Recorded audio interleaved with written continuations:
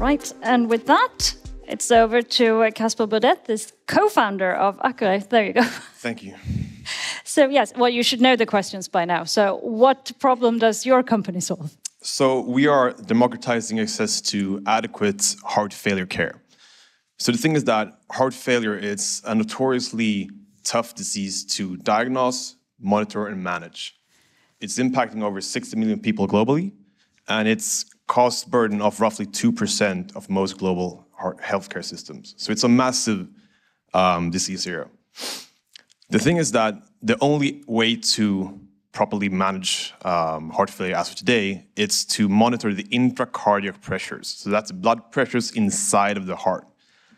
The problem is that all existing solutions, they're invasive. So they are time-consuming, they come at a high cost, which means that not very patients get the care that they could get or should get. And this is where we come into the picture. So we've developed the world's first non-invasive intracardiac pressure monitor.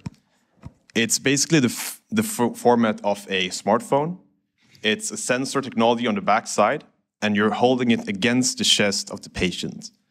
Within 2 to 3 minutes, you get the same insights as you today can only get through invasive procedures. So with this solution, we believe that we will be able to drastically reduce the costs and time associated with managing heart failure patients, and in the end, reduce the prevalence of heart failure globally. So why should an investor choose to invest in your company? Well, we see a lot of excitement from cardiologists around the world for the solution. We have a very attractive both clinical, regulatory, and commercial pathway. And we're targeting FDA approval mid-24, and we see that hospital systems will be willing to buy it already then without reimbursement in place.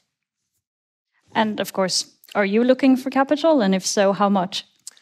Well, we're kicking off a fundraising round in Q1, so we're targeting a raise of $6 million by then. So I'll be outside. Feel free to reach out to me or find me on the floor. Thank you. Thank you.